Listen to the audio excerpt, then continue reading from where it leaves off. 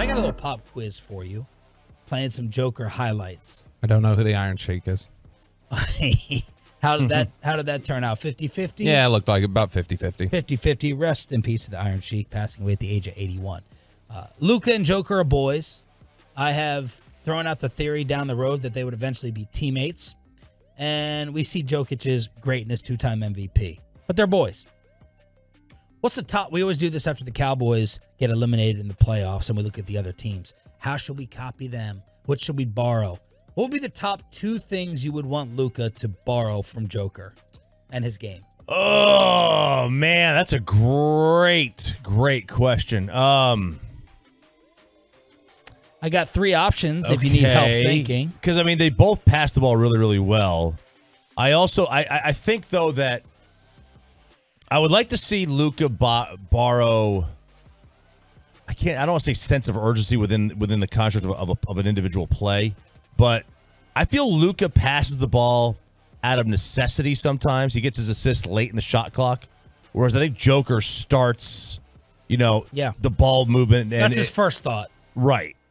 Now, that may be Luka's first thought is get across the timeline, look for my shot, where Joker's, I think, is look to get the ball to me inside. Somebody get me the ball. But if help comes right away, I have no problem dishing. Okay. There's only one thing that I can kind of think like of. team involvement. Yeah, I think being a better team offensive basketball player, which, and it's hard to say Luka's not because he's great. Yep. But I just don't feel like he runs a great team offense. I think Kyrie runs a better half-court teams-oriented basketball than Luka does. There's only one thing that I can think of. Some of it's just there's limitation. Jokic is bigger than Luka. That's obviously an advantage that Luka can't take advantage of. Yeah. But the one that stands out to me that I see in Jokic's game that I feel like Luka could add is identifying and attacking the mismatches when he has them. Like Luka way too often I feel like is content to just, hey, ISO this out. I'm going to run this clock down and I'm going to get my step back 3. Like I feel like too often that's what it is. Whereas Jokic, if Jokic gets the ball in the post and he's got a size mismatch, it's okay, I'm going. Like I feel like too often Luka's settling for stuff 25 feet from the rim when it's like you could back this guy down, you could spin off him. He does it a lot, but too frequently he's passing on doing that. So just attacking his mismatches more frequently. Okay, I'm surprised you came up with a lack of options there. I mean, Luka is one of the 3 best players in the NBA. He is, but number 1 is conditioning. Joker lost a lot of weight. He was pudgy, he was thick. We all see his childhood photo, and now he's in supreme shape. To be able to take that weight and run as much as he does and as fast as he does, Luka should borrow that. Like, okay, the Joker dropped at least 20 pounds. I can do the same thing and play a lot faster. I'm happy here. That's number 1. That's good. Is that at the buffet or in the Metroplex? That's number 1. And then I was torn between involvement, what you brought up, RJ, and referee complaining. Yeah, I mean, the referee complaint, I would love for him to stop. You could copy that from Jokic. He's a 2-time MVP, and he complains a fifth of what Luka does. Because it is hard for me to criticize Luka passing. He still took a team of scrubs to the NBA playoffs multiple times and didn't just barely get in. Mm-hmm. So Joker's improved conditioning is 1, and I don't want to criticize him for style of play because he is a spectacular passer.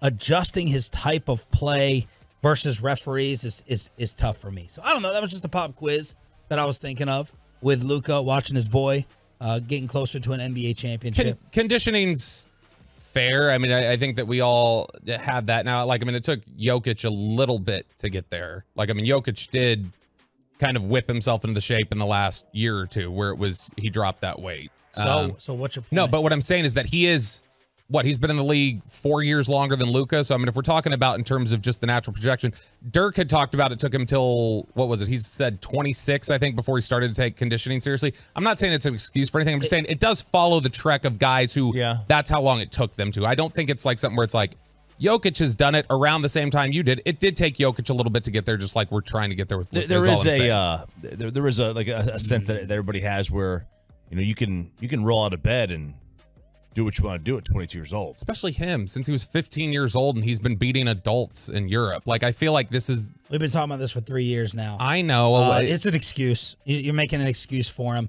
Dirk maybe had to figure out, like, the little small things of changing, bringing a covered foiled plate to the arena or cutting out alcohol, but we never thought he was out of shape. When you come into the league out of college, Zion, I don't give Zion a break.